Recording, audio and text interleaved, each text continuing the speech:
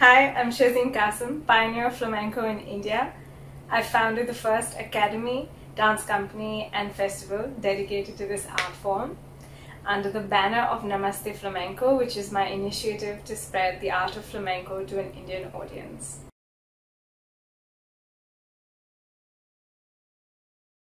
Before we get into appreciating flamenco, I'd like to bust a few myths and clear a few questions and common doubts that often occur to a new potential aficionado approaching flamenco for the first time. So I'm going to go out and say it, address the elephant in the room once and for all. Many people, even though they don't like to admit it, do often think and ask me this question: is it flamingo? Is it flamenco? Is there any relation? I'm happy to report there isn't, not from an arts perspective. Flamenco is spelled with a C-O and is an art form that comes from the south of Spain. And we all know flamingos are pink birds. So absolutely no relation from a dance perspective. And I'm sure you're now in a position to correct anyone who says flamingo when they mean flamenco.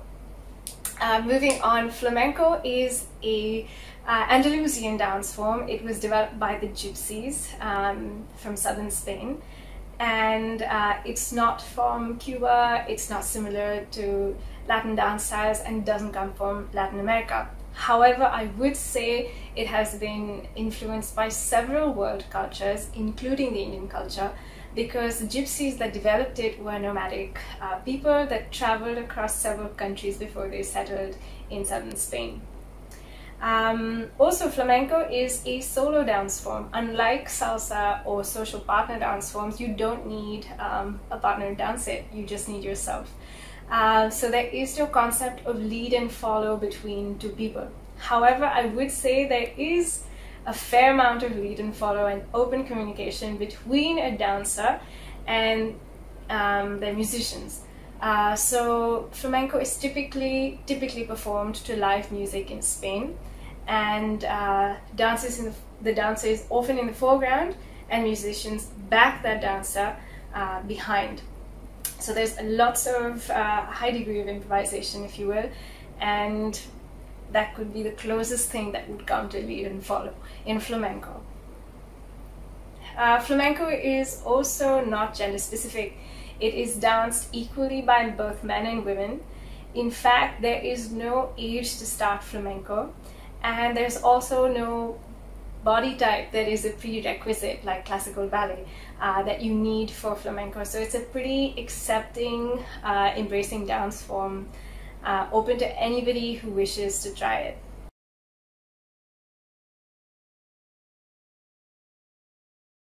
Moving on, the three pillars of flamenco are cante, which means singing or vocals, toque, which means playing of flamenco guitar, and baile, which is the element of dance. So when you have these three elements come together or combine, that's when you essentially get flamenco.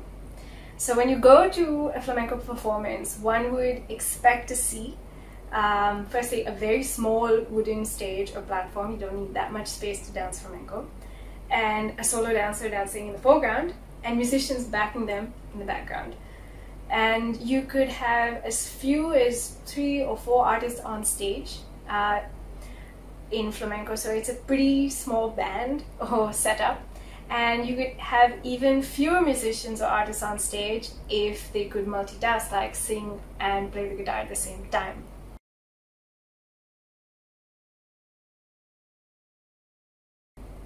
Now, another element that you would see during a flamenco performance is a rhythmic clapping or accompaniment to aid a dancer or the musicians. And this is called palmas, which is palm percussion, and it's just a way to maintain the tempo and accentuate certain important accents within the rhythm of the style being performed by the dancer. And there are several styles within flamenco, which could be seen as a larger umbrella with several sub-styles built into it.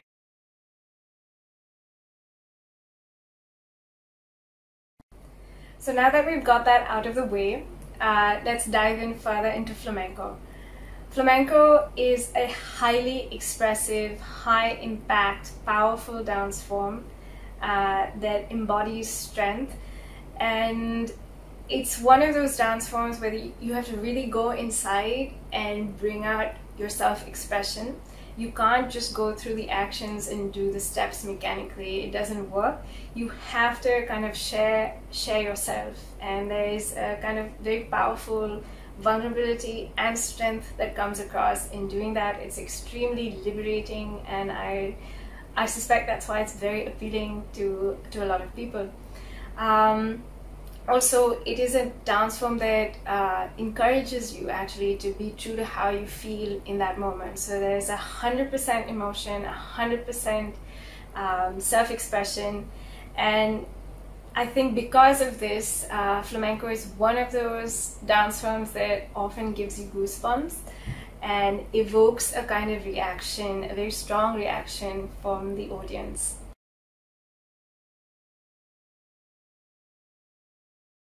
Flamenco is one of those art forms where your taste will evolve with time, and your personal journey and explorations will be very unique and possibly take you to different dimensions that you may not be able to imagine or anticipate right now. But the easiest way to connect with this art form is through its music, because it's one of the quickest doors you can open to instantly connect with flamenco. And in light of that, I'd like to take a moment to give you some recommendations of musicians that you can listen to right away with internet, say on YouTube or Spotify, Apple Music, or any music engine or platform, and this is immediately. So let's start with the traditional, make our way through the contemporary, and end with pop flamenco music, because this is a very, very vast musical genre. I'd like to recommend guitarists like Paco de Lucia and Vicente Amigo, singers like Camarón de la Isla, Niña Pastori, Estrella Morente, and as we make our way to the very, very pop and nuevo flamenco, I'd like to mention a band called Chambao, and even an upcoming young singer called Rosalia, who has taken several nuances of flamenco and adapted it to her contemporary expression of this sort of music. So that's all for now. I hope this has been educational and accessible at the same time, with some fun musical takeaways. I'm Shehzeen Cassum from Namaste Flamenco, and this is Avid Online. Thank you so much for tuning in.